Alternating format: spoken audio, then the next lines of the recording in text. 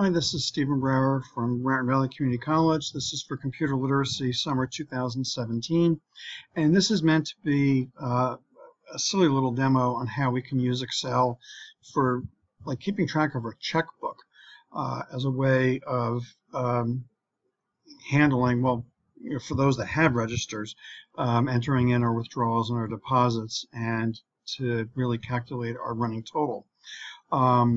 One thing I want to do, by the way, is I just want to take this entire area where we're going to be doing the numbers on. Now I know I've only gone to this point, but I'm just going to put the format in. The idea is, by the way, is I just went and I formatted even this area over here. So if I go in and I have to come back and format this, but let's say we go in and let's say I write a check today, and the check I write is for, I don't know, lemonade stand, and I write a check for $1.10, and you notice it's automatically formatted. So you can format nothing. You can format blank space so that later entry will work. Okay. Now, in terms of this for the register, so I'm starting with, imagine I have a starting balance of $13.44. Let's just pretend that's my starting balance. In terms of the register, when we get the next one, we're going to subtract our withdrawal and add our deposit.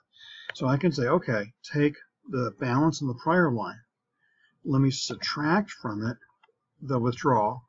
Let me add to it the deposit. And that's going to give us our new running total. Well, this formula that I just calculated, if I just copy this all the way down, now I'm getting my running total.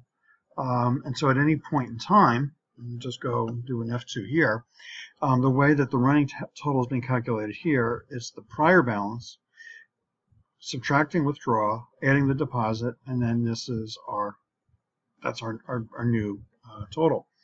The idea, in a sense here, well, a couple things. One, I can put the withdrawals in sort of the positive format, meaning I don't have to enter a negative 718. I can just put 718.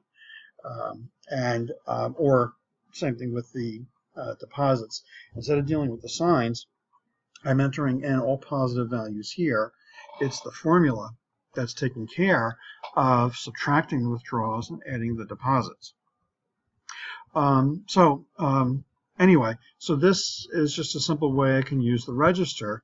The part that may seem silly here, but maybe from a budgeting point of view, imagine if I had the same expenses and revenue coming in. And hear me for a second. Suppose I had the same values for the following month. I actually could budget out. So imagine if this was, ignore the fact that I don't have paid in the middle of July. Suppose this actually is my August pay. Humor me. And so suppose this is actually going to be August 1st and, August, well, 1st and August 3rd. What I'm getting at, but not, well, let's ignore the dates for right now.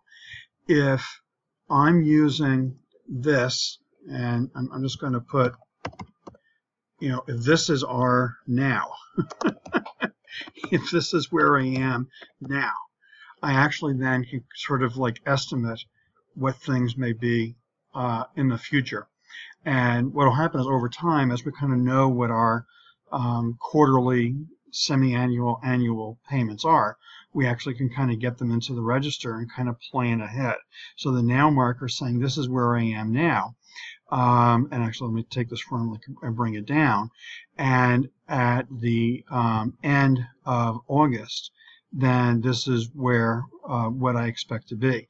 And so let's just say that I know that my cell phone bill is going to be yet higher next month, and let's say the cable said it's going to go up August 1st, and now it's going to be $3.25 for the cable.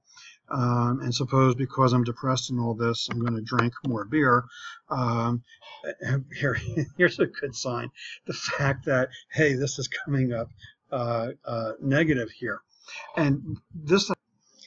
I'm sorry, I changed my mind on what I was going to do there, but the point is, if I'm budgeting into the future, I actually can see when things go awry. The thing I was going to do is the conditional formatting, and I changed my mind about doing that, but I could highlight it, so if it's less than 0, highlight it red, and it's an actual visual clue or cue that things have gone awry.